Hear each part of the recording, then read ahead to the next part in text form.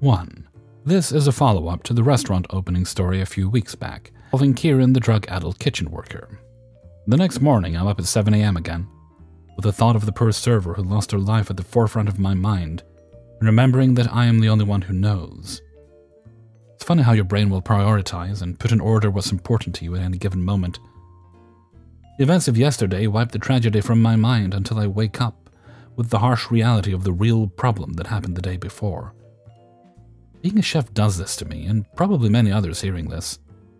It makes you ignore the real problems and prioritize the immediate issues in my little world. Over the years, I've forgotten many birthdays, weddings, and funerals because of some stupid chef taking up all of my brain power to deal with them. When I finish work in the early hours, I'm just too late to make a phone call to a loved one regarding their big event or misfortune. It's a curse I have lived with for many years now. To my family and friends, it seems that I don't care, but I do. I'm just either too tired, busy, or drunk to focus my mind on it, and I'm sorry. In the taxi to work, I plan out my day ahead, and see it as a perfectly choreographed dance of chefs and front of house working together for the end goal of good food and service. I know very well, as I have had these thoughts a lot, that it will be more of a mass slaughter of morons and overzealous egos. I arrive on site and find the same scene as any other day, with the sound of techno and the smell of fresh, smoked hunks of prime meat. Kieran is waiting for me like an anxious puppy, who is shat all over the carpet. I tell him to meet me in the private dining room in 15 minutes to go over the events of yesterday. I proceed to do my daily opening checks. I enter the private dining room and find Kieran massively apologetic for the events of yesterday, and that he will never do it again, and was truly embarrassed by his behavior. I accept it and move on. I hired this guy about a month ago, and he'd been great up until the mindfuck of yesterday, so considered it a blip or trip on his behalf. I'm sat in the office building rotas. Mike walks in and asks, "How was Kieran today?" I think he just made a fuck up, but he's okay. You know how it is, Mike.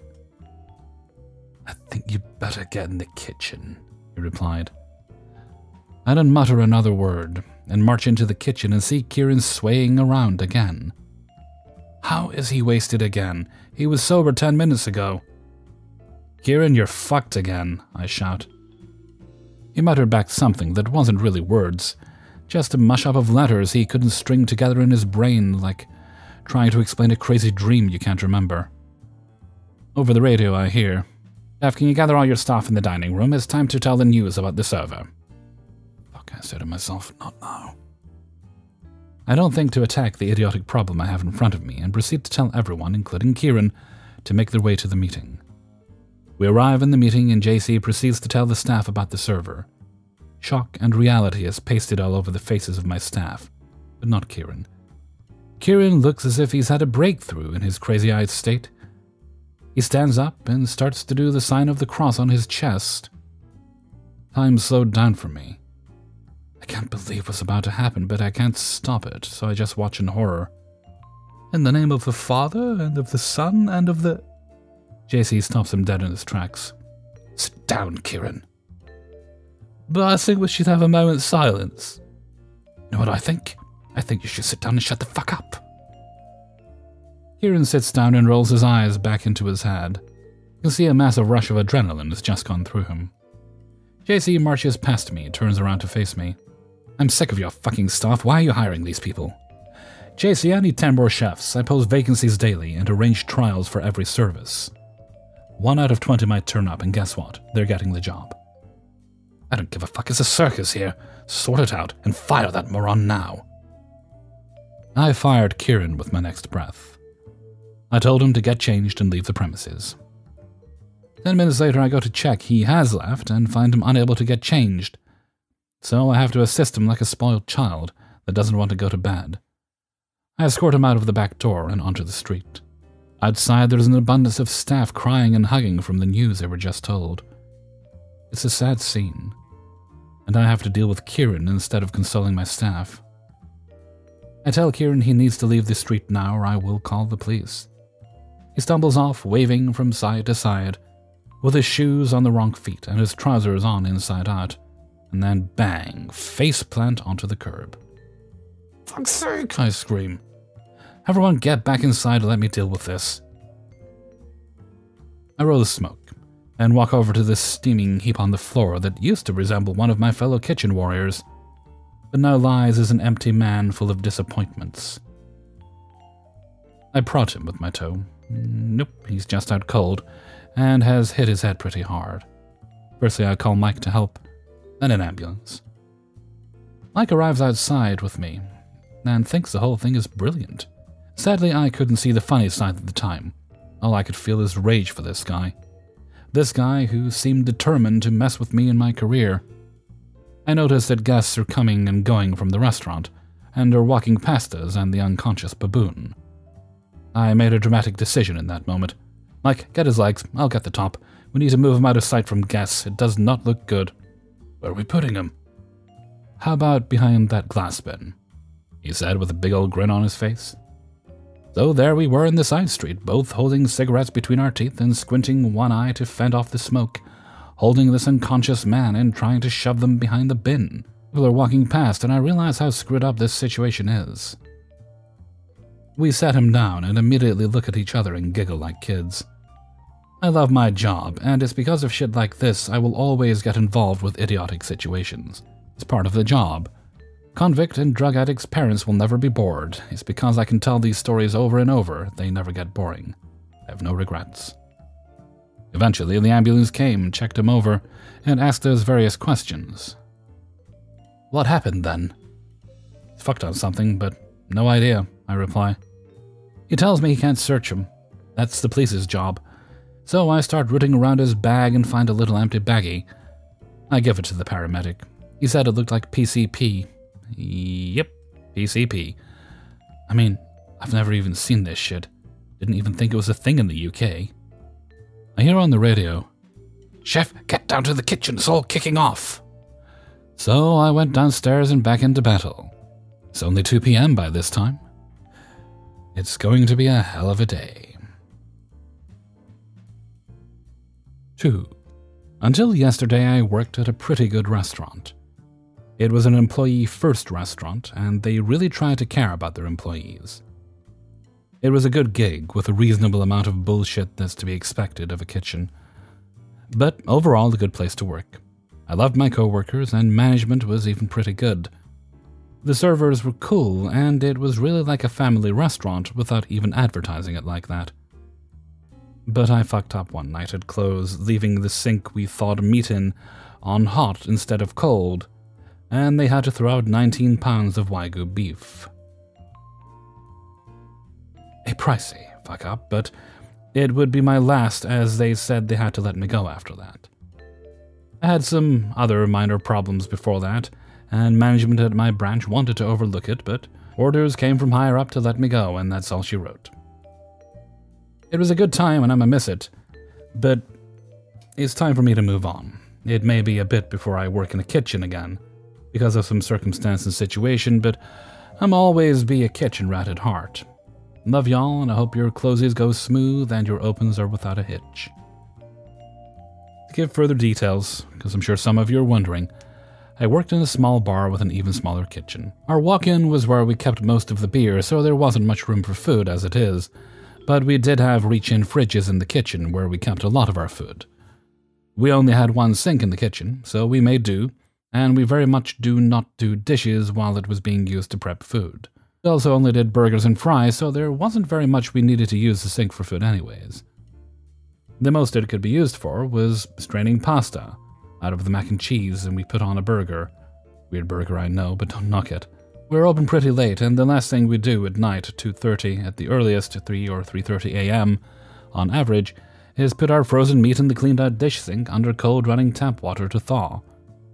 Prep comes in at 7 a.m. We have no signs or evidence of rodents or other pests that would tamper with the meat. And on top of that, we only do it in the wintertime when it's consistently under 50 degrees Fahrenheit outside. Once it starts getting warmer, prep thaws meat when they come in. The quality of the beef is actually a little higher in the wintertime.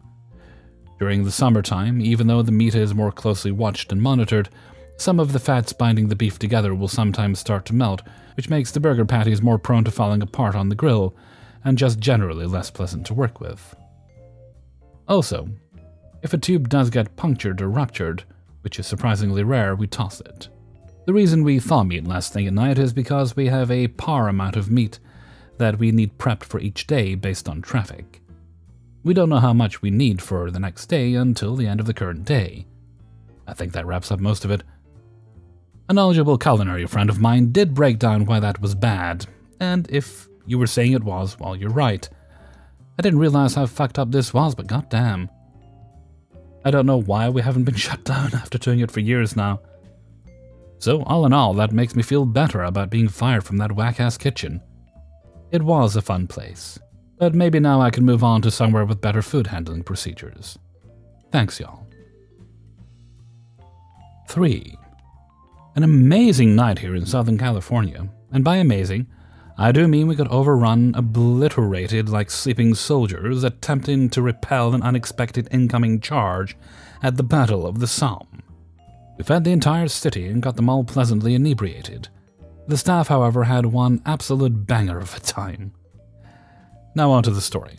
An early 60s lady and her son and daughter-in-law and their children came in to eat. There were approximately 300 people in the place at the time, and 8 people working total. Insanely busy, to put it mildly, and quite clear to anyone with a pulse that this was kind of verging on the absurd. A lot of other patrons were hands down lovely about getting drinks and food 30 minutes or so into their dining experience. I could see that we were basically packed like Wembley Stadium for Aerosmith in '95. This lady, however, let's call her the sea monster, as it is, however unkind, quite descriptive, from the get-go was unbelievably demanding, as though she was dining at the French Laundry. Nutty, but whatever, you know. People and all. But she was apparently insistent that her granddaughter of 4 years old had a severe gluten allergy, but wanted to get her a burger and fries. Okay. We gave her a burger with cheese and nothing on the side, as the fries, we explained this to her, go in the same fryers as breaded appetizers, and if the allergy is severe enough, she ought to avoid the fries, etc. This creates multiple runs back and forth to the kitchen to at least pretend I'm confirming information I clearly already know, while young, bloodthirsty Marines are demanding their cold brews immediately, if not sooner. I get their food out, and the little girl, poor thing, drops her burger seconds after getting it delivered to the table. Yos, the sea monster. Frick, I'm in for it, I think. I turn to check on them, and the sea monster demands I make her another burger. No sweat, I love kids, and it's way easier than debating the responsibility. So I rush back and have the cooks make another while we have 78 tickets in the window and the machine scroll printing constantly to the floor. The cooks are pissed, as they've got to pan-cook the burger to keep it away from contamination. I'm asking that they expedite because I don't have time for debates with the sea monster. Hell, I don't even have time to take a leak. This is madness. This is war. I'm in the trenches. Spent ammo stacks around the expo station in the form of dropped sauce cups, take out utensils, chips, and all other manner of foodstuffs. I take out the replacement burger, and the sea monster asks me for lime wedges. I rush back with the wedges while 50 or so Marines snarl for beer. And lo and behold, the burger was undercooked. Game on. The sea monster swarmed towards me like a 30-armed kraken and started, I kid you not, slam-poking me with 3 or 4 fingers directly in the nape of my neck, screaming, "Now I'm gonna get really fucking pissed." Holy moly, Batman, we've got a nutter! I think to myself as my pulse hovers around 179 beats per minute. Sweat pouring down my face and back, my shirt wet from the 19 miles or so I've run around this bar tonight. I stare at her and my vision narrows, and I can't seem to hear anything. Like I go temporarily deaf. Just a monster wildly poking me and gesticulating wildly. I come back to my senses and state firmly, but with overwhelming calm, "I'm sorry, ma'am. The cooks were making every effort to keep your granddaughter alive by not contaminating her burger. They attempted to pan-cook it rapidly. For this reason, they failed. I failed you as well, and I'm sorry." She took a moment, stared at me in silent awe, and said, "Well, I like you. You've been very helpful, but fucking I'm pissed." And then she tried to hug me or something. Not sure what the heck it was, but it was weird. And then I brought out a replacement burger, and all was okay-ish. But here is the absolute spell-binding kickaroo that I can't get out of my mind, and why I needed to post this story. They got a to-go order of fish tacos, battered, fried, and the little girl was eating them as they were packing up to leave. Amazing. Amazing, just amazing. 4. So I've been a server for over 5 years on and off. Finally moved up to bartender a few months ago. Then this trash ball of a couple comes in. Mind you, all of this happens in the span of like 20 or 30 minutes. They walk in, muse about getting a table or sitting at the bar, make a comment about not wanting to walk back to the host stand to get a table and sit at my bar. The lady is very short and has a hard time sitting in the seat, and gives me a look as if I'm supposed to help her or do something about it. But as her husband is next to her and I'm behind the bar, I turn to grab some menus. I greet them with the menus and water chat about the weather, and then continue running the bar. They ask for some tastes of wine and to change the channel to the game. Cool, pour them the taste and tell the host stand to change the TV. I don't have access to the iPad to do this behind the bar. They also ask for some bread, so I ask a couple of servers as well as send a ticket back to the kitchen to have it brought up. A bit later, they order a bottle off their member account. I serve it to them and take their food order, then continue on cleaning and running the bar. Well, I walk back to the dishwasher to start polishing glass, and I look up to see this guy fuming, and I ask him what's wrong. He starts with, we aren't some strangers off the street. We are members. We shouldn't be treated like numbers. Note, there are 3 tiers of membership, of which they are the lowest. I respond with, oh, okay, sorry, what seems to be the problem? He snarks back, well, where's our bread? And why isn't the game on TV? It's going to be over soon, and I don't want to miss it.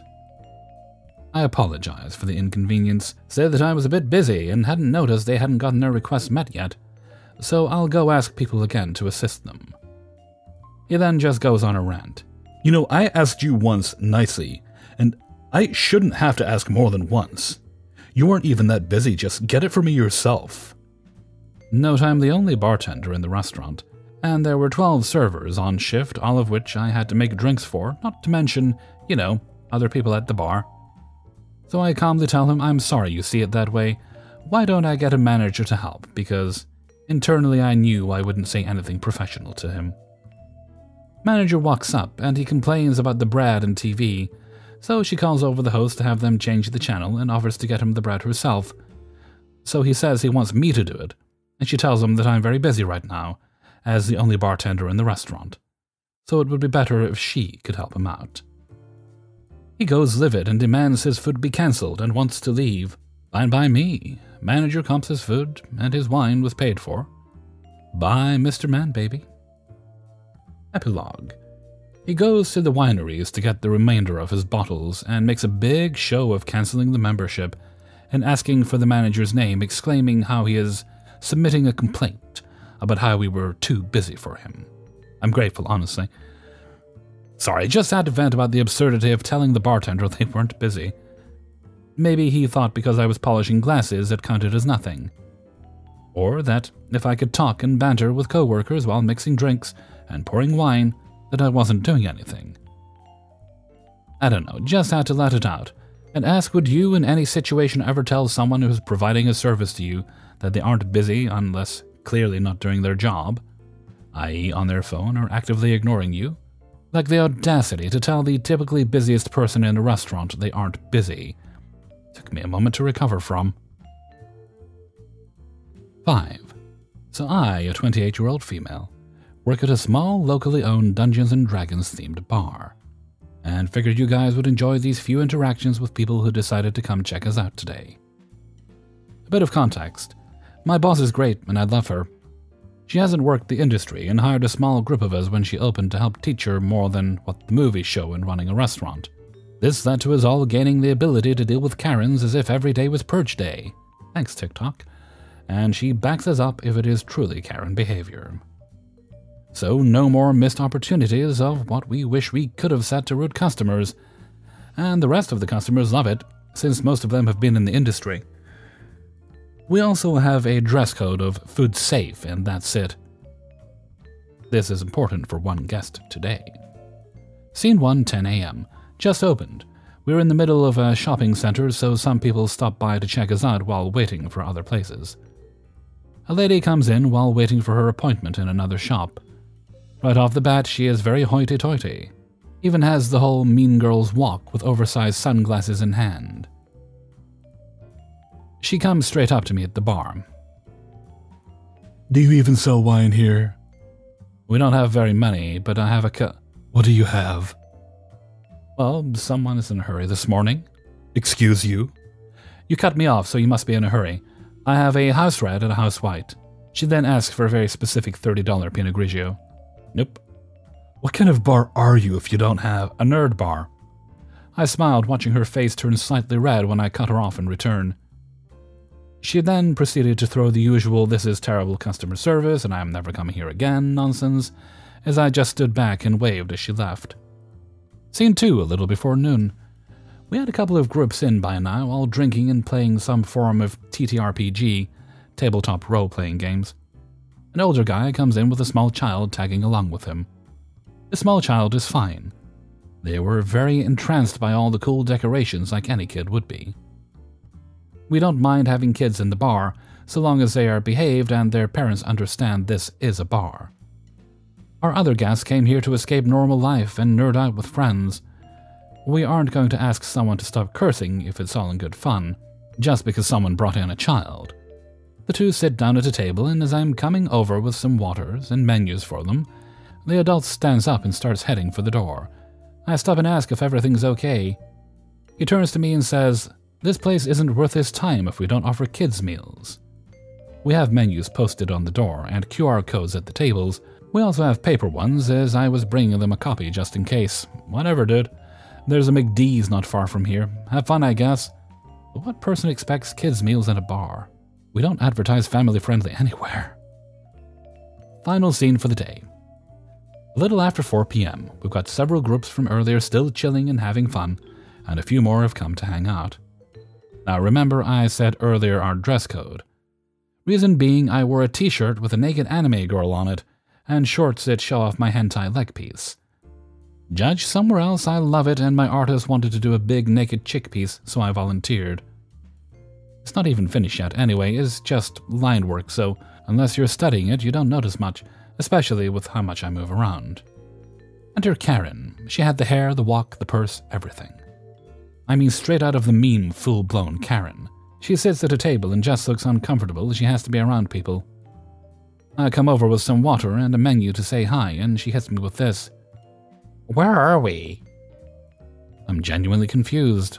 I give her the name of the bar, and I go on my spiel explaining the place. She then says she was confused and she thought this was such and such a city, and she didn't realize we were on a street that was infamous in the state for sexual acts. I'm sorry, I don't understand. I have forgotten what shirt I wore at this point. "Well, with what you're wearing, I'm surprised you didn't ID me when I came in the door." I raise my eyebrow at her. I mean, girls like you shouldn't be wearing disgusting things like that.